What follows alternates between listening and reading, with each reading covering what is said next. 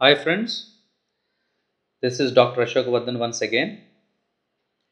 Welcome to the series of videos on soft skills through stories and anecdotes. This is my second story. One day, a farmer's donkey fell into a waterless well in his fields. The animal cried and cried, but the farmer decided to bury the animal in the well itself. He decided so, since the donkey became old and so useless. He felt it was no use saving the donkey.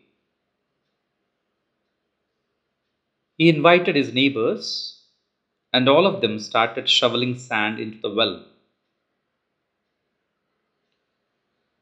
The donkey cried out for help, but more and more sand was being poured on it. Very soon, the donkey realized how ungrateful his owner is. He remained silent. The farmer and his friends kept on shoveling sand on the donkey to bury it alive. After some time, to everyone's shock, the donkey did the unthinkable. With each shovel of sand that was poured on it, the donkey did something amazing. He would shake it off and step up. The donkey was able to save himself and made his way into the forest, his homeland, by shaking it off and stepping up. Dear friends, life is going to shovel dirt, mud, and sand on us from time to time.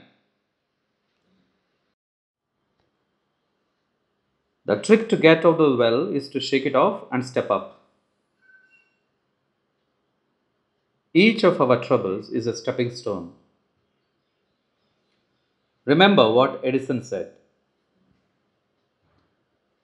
our greatest weakness is in giving up. The most certain way to succeed is always to try just one more time. Thank you.